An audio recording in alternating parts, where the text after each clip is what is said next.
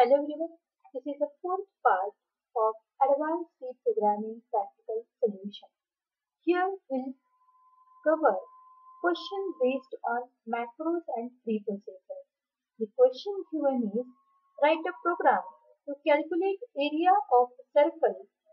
Here use macro for pi.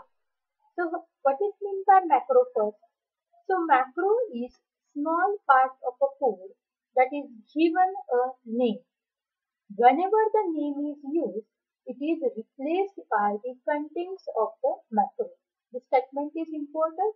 Whenever the name is used, it is replaced by the contents of the macro. You can define the macro in C using hash define.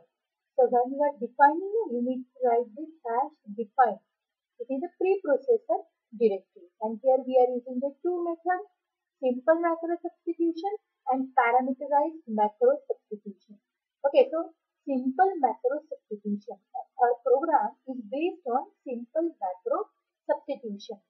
Okay, it is used to simple replacement of identifier by string. Here we are replacing identifier by string.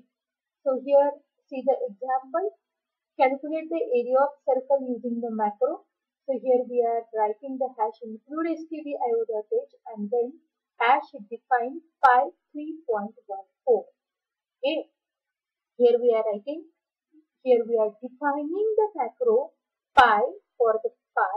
Pi value is a constant. So we are here writing the defining the pi value 3.14.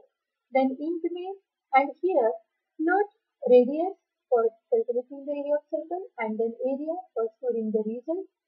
Print f, enter the radius. So enter the radius for the circle is radius is here, and area equals to pi. Pi value is given here. Okay, so we are writing the pi. So this pi will be replaced with 3.14. Okay, so it is known as a simple replacement of identifier by string. So identifier is pi. We are replacing this with a 3.14.